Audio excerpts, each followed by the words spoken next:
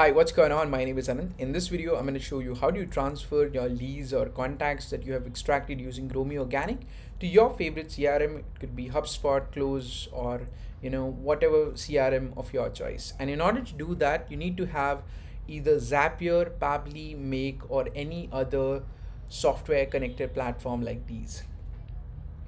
So before I show you how to do it, I want to show you what exactly am I talking about. So let's say you're using the LinkedIn enrichment feature to scrape the contact details of your potential audience. Let me go to LinkedIn and try to make a search, and I'll use the Chrome extension to extract the detail. So let's say I search for Chief Marketing Officer, and then I expand all the results, right? You can apply more filters to get better and accurate results, and then you're using this extractor, right? So whatever I'm extracting from here, I want to transfer these contacts to my CRM. Let's say I'm using Close right now, and I want to transfer all these contacts to my Close CRM. How do you do something like this, right? So that's something I'm going to show you. First of all, let me just do it in front of you. Right now you can see I have around 19 leads. I'm going to try scraping the emails from here, and in front of you I'm going to show you how I'm able to do something like this, right? So here, let me just pause this video for a while until we scrape a little bit of contact from here, and then I'm going to show you how do we do it. Alright, so now as you can see, we were able to scrape a bunch of contacts from here. And as you remember, earlier we had around 19 contacts. Now, if I go back to my Close CRM and I just refresh my page, I now have around 36 leads, right? And why 36 leads? Because I have added a couple of filtration in the process so that I only get those leads which are valuable for me, right? You can put filters, or if you want to have a email validation system, you can do that, or there can be a custom filtration in that process. So all of this can be added over here, right? So now let me just do one thing. I'll just stop it from here, right? And let's go back to my leads one more time, and you can see I have around 47 leads. And now we'll try to understand how exactly we were able to do something like this, right? As you can see, I just extracted all my contacts using Chrome extension from LinkedIn, and all of these leads were transferred directly to my CRM, and it will work for any of the CRM that you're using, whether it is HubSpot, Close, and there are like bunch of them in the market, right? So it will work for any of them. But for the sake of this video, I'm going to take Close as an example, and I'm going to show you how exactly that works. So what you need to do is, first of all, go to Zapier or Pabbly or Make. The process is pretty much the same for any of the tools that you use. So I'm going to take Pabbly as an example. Guys, before I move further, I want to tell you that at the end of this video, I'm going to give you this workflow. You will be able to easily duplicate the workflow that I've created in the video. So even if you're not able to understand the technical aspect of it, just make sure you stick till the end so that you get that workflow and you're able to make it work for yourself, right? Let's begin. So go to Pabbly, go to the Pabbly Connect feature and create a new Pabbly automation. Since I've already done this to save your time, I'm not going to create from scratch. But to create a new workflow, you just need to click on create a workflow. You're going to name it new workflow from here, right? Click on this one, and here you need to choose the trigger. So in my case, the trigger is always going to be the webhook, right? That's the first step you have to do. Now, once you have, once you get the webhook URL from here, you have to copy the webhook URL and you have to paste it inside GrowMeOrganic webhook section, right? So whenever a new email is found, I want to trigger this automation. So I'll just paste my URL over here and I select this thing when a contact is extracted and an email is found, right? But guess what? I've already done that. I've already pasted that. So there's a different webhook, which is GMO scraper to Close. I've already copied this and pasted over here, and that's why you can see there is a active in live webhook in front of you. So I'm not gonna recreate the webhook one more time, right? I already have done that, but the process is same, right? You choose the webhook, copy this from here, paste it inside GMO, and select when exactly do you want to trigger the webhook, right? I've already done this. So once you do that, go back to your extractor and try to extract a few profiles. Why do you want to do this? Because here, when you create a new workflow, it will be waiting for a webhook response. So that template, we need to get it, so that once we get that template, we can easily map the template to the next action, right? As you can see, since I made a search, I was able to get something like this. This was the response received. So basically it's going to take one text example.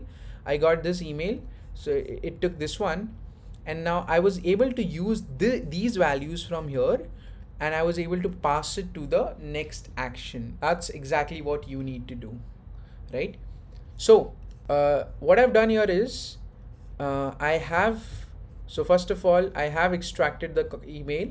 Now it's going to transfer it to Pabbly. So Pabbly has already captured the email. You can see the email is there, first name, last name, and a bunch of other things are there about that contact. Now I have created 2 routes, right? 2 different conditions.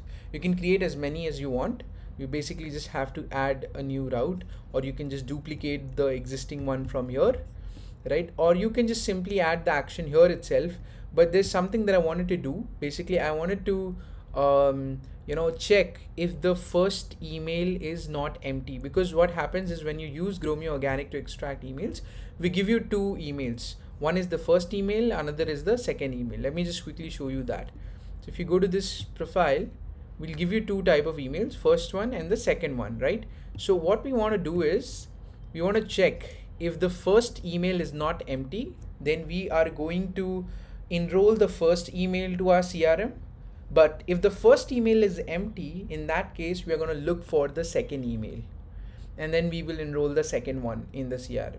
And if both of them are empty, then in that case, we get nothing, and we are not enrolling anything to our CRM, right? So I have created 2 routes over here. And in order to create a new route, you just have to click on the router over here, right? Click on the router, it will create 2 different routes for you, and you can create as many routes as you want. Basically, you can create as many conditions as you want, right? So condition number 1 is when my first email is empty. So basically what I'm trying to do is I'm trying to fetch my webhook captured response, right? The template which I was talking about. And if my first email is not empty, then I'll trigger a automation where I'm trying to validate that email, and then if the email is validated, if the email response is okay, then I will send it to close CRM, right? And if my first email is empty and second email is not empty, then I will trigger the same workflow basically, but here instead of passing my first email for verification, I will replace that with the second email. Right? So I'm trying to verify the second email. I'm trying to check the responses for the second email. I'm trying to pass on the second email to the contact, right? Here you can see I'm passing on the second email. And for the first route, I was basically transferring my first email over here to close. I forgot to choose the first one. So I need to just pass the first one, and that's how the whole automation will work, right? So in order to do something like this, you just create, like I said, webhook, create a router, then create your first route, and then just duplicate it. So basically what I've done in this route is I'm just checking if I'm trying to fetch the value from the webhook that was captured. I'm checking if my first email is not empty. Then if my first email is not empty, I'll try to verify my first email. So let me just pass on my first email. I'll try to verify my first email. Let me just save this, right? So if my first email, the response that I got from my first email, if that is okay, means if the email is valid, in that case, I want to further transfer it to my CRM, otherwise I won't, right? So if the response that I got from email list validation, basically I'm using a email validation software whose name is email list validation. You can use any of them, right now it is email list validation, but if you just search for like email validation, you'll get a bunch of validation tool. Like there is this tool called Zero Bounce, Never Bounce, Email List Verify, right?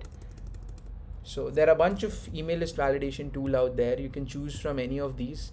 The one which I am using right now is my email list validation. So basically I've just connected my email list validation with Pabbly over here using the API key. And next is I am transferring it to the next action, which is where I'm trying to check if the email is valid or not. If the email is valid, then I'm creating a lead, right? So basically I've just connected my close account with Pabbly. How do you connect your close account? If you click on the connect button, right, and if you try to add a new connection, it will give you a step-by-step instruction how to do it, whether it is HubSpot, whether it is whatever is your platform. Here you will find the instructions to do it. So here it says enter your API key and leave the password field as blank, log into your close account, and you get the API key from the settings. So all I need to do is click on the settings. It will take me to the right page. I create my API. I've already created one, but in front of you I'm going to create one more time. Name it as GMO Pabbly. Create that API key, copy the API key, go back in my account over here, right? I'm going to paste my API key over here, keep that as empty, save it, and guess what? Your close account is successfully connected, right? So that's all you need to do in order to connect your close account or any type of platform. Let's say I want to connect my email list validation. The process is the same. Click here, click on add a new connection, and here it will give you the step-by-step tutorial on how to connect. Log into your email list validation account, go to your API tab, get the API key from there, paste it over here, and click save. Your account is connected, and this software will be able to talk to your email list validation account. So here using email list validation, I'm validating the email, and if the email is valid, I'm transferring it to close. Now if my first email is empty but the second email contains an email, in that case I'm basically having the same workflow. And the way I created the second workflow is by just duplicating this one. Click on clone, you have the second workflow. And then I just went ahead and changed certain parameters in filter. The only thing I changed is first email is empty and second email is not empty. That's it. That's all you have to do, right? So using this workflow on Pabbly or Zapier or whatever is the platform that you're using, you can easily transfer your extracted contacts to whatever CRM that you have. Alright, so now is the time I show you how do you duplicate the entire workflow for yourself. But for that, make sure you already have an account with Pabbly. If not, I'll try to negotiate with these guys and get a best deal for you. Just check out the description. I'm not sure if I have it at the moment, but make sure to check out the description. Probably in the future I'll have a good deal to get the Pabbly subscription. They offer a free tier account as well, where they give you some limited amount of credits. But once you have their account, once you have created their account, now is the time when you will copy the workflow that I just created. So in the description itself, I'm going to give you this workflow. Just go to this link, which I'm putting over here, right? Which is this one. Click on try it now, and it should be copied in your system, which is this, right? So now if I click over here, there are a couple of things which I need to change. First is I have to copy this link and paste it inside my GrowMeOrganic dashboard, which is going to be yours. And then I have to replace the connection. So as of now, email list validation, you can see is not connected. So you have to click on this one, and you have to, since you can see there is no connection over here, you have to connect your own email list validation account. Or if you're not using this one, this software, you can probably go for the another one, but make sure you make your connection over here and whatever is your CRM. If you're already using close, good for you. Just click on the connect button and it should work for you. Otherwise, pick whatever CRM that you have, click on the action step and just choose the CRM connected with the Pabbly platform, and it should work for you. So we are done. If you have any question, drop it down in the comment below. I'll try my best to answer whatever is your use case, and I'll see you in the next one. Bye bye.